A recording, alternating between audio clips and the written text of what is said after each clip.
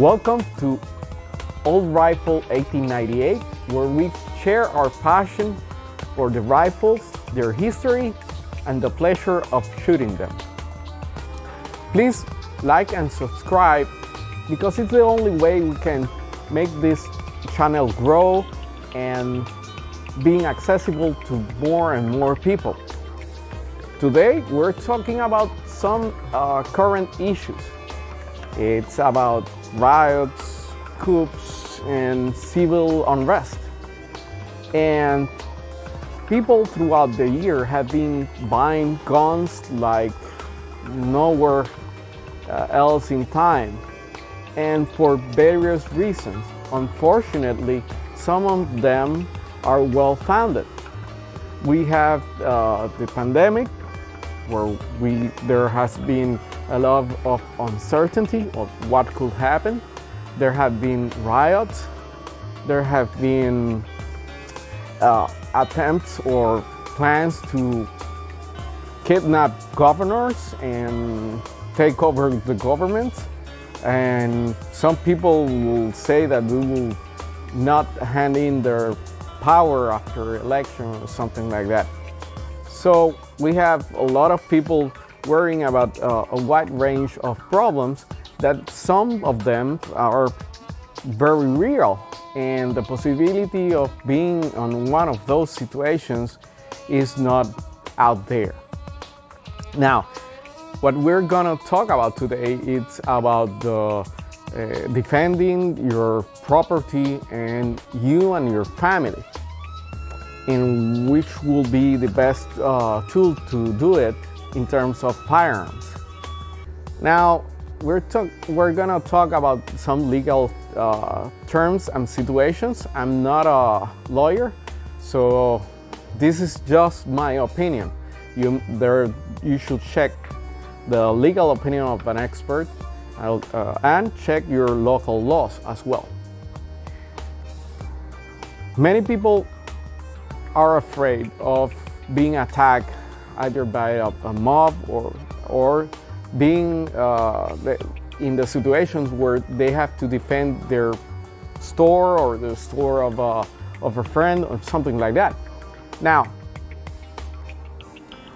many have argued that the best way to do that is using one of these kind of rifles, a black semi-automatic rifle.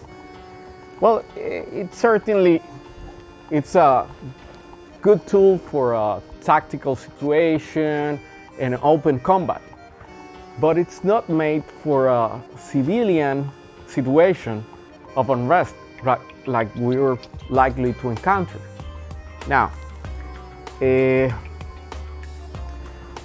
what I'll use instead of semi-automatic black rifles, it will be using this old gun and with this old bayonet. Okay? Now, this is kind of heavy and it's very long indeed. And why I will choose this instead of the other rifle? Well, mainly because three reasons. First, deterrent. Second, tool options. And third, it's a legal reason. On the deterrent side, if you're in front of your home or in front of a store at the strip mall, someone sees these and they're gonna see this long knife at the end of it. Everyone has been hurt by a knife, but not many people have been shot at. So people know what it is to be poked with a knife, and that will work in their mind maybe better than a rifle. So you want to prevent people to coming in, and that's the first thing that you have to deter people. Now, I'll advise that you put a perimeter around your property, because it will create a barrier between you and whoever comes in. It will also help you in case if there's any situation, you'll have more legal defense when you have established a perimeter of what's your property. Better yet, if you put some kind of sign, and I mean a perimeter can be just a court with a couple of paper signs saying do not enter, or private property, or something like that. And also having a camera recording everything. Now, the second issue is the tools.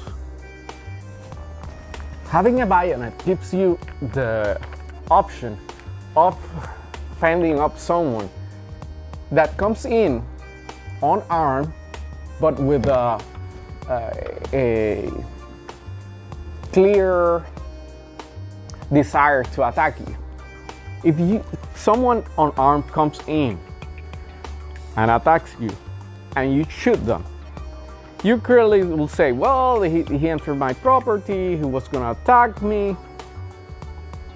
But how will it sound at the courthouse when they say, the guy was unarmed and this citizen shot him with this assault rifle, blah, blah, blah? It won't sound good.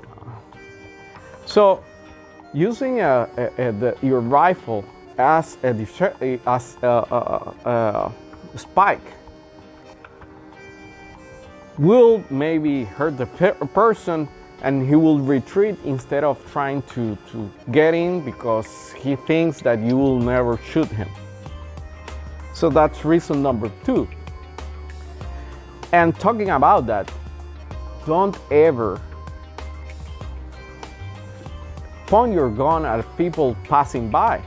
I mean, if a person is burning a car in front of your house, there's no reason for you to point or shoot at that person. You don't know if it's first, it's not a threat to you or and your property. It might become one, but until then you don't point your gun at them.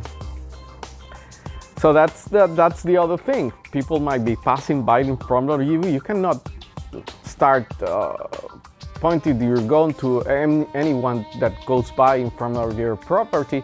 And the same time, you don't know who will turn at the last minute and try to attack you. That's why the having more tools at your disposal is better. Now, when it comes to a legal standpoint, it's clear that it's much difficult to defend yourself in court, because if you end up there, it doesn't matter if you have your the rights and you have the reasons. If you're accused of something, you'll lose a lot of money and a lot of time dealing with that, and you don't want that. If the DA comes in and you say, well, I had my old rifle and that's all I have to defend myself, and this was my last option, and this is a relic, things will be better for you. I'm convinced of that. Then again, in court, if you end up there, it will be a good defense, and it will increase your chances of not being involved in this kind of legal trouble. So these are three reasons that you might want to use an old rifle with a bayonet. And even if you'll say, yeah, but it's a bolt action. Think about how many shots. If you really need to take a shot for someone, how many shots do you really need to shoot before everyone spreads out and starts running? 1, 2, maybe? You don't need 30 of those. That's for an open fight situations where you surely don't want to be at. So then again, there are some other opinions about that. Finally, and as a bonus, there's another option that many people might be commenting. How about a real riot gun? Riot guns are shotguns of short barrels. This is a very long barrel, a shotgun with a very long barrel, but as a cheap alternative, you might buy something like this. This is an old, very old shotgun with a long barrel, and you can actually cut it to the length that you feel comfortable with, but it has to be more than 18 inches of barrel to be legal. So don't get carried away. Well, do it legally. In this case, this will be about here. I could chop this shotgun about here and still be legal with no problem. 18 inches of barrel, and it will be a handheld weapon. And this you can find for less than $100 at your pawn shop. So there you have it. Please comment on the feel free to comment, and I know there will be a lot of different opinions about it, but that's how we learn from each other, having and presented different aspects and different views on what should we use for the different types of situations. Hopefully you like this, and I'll see you on the next presentation.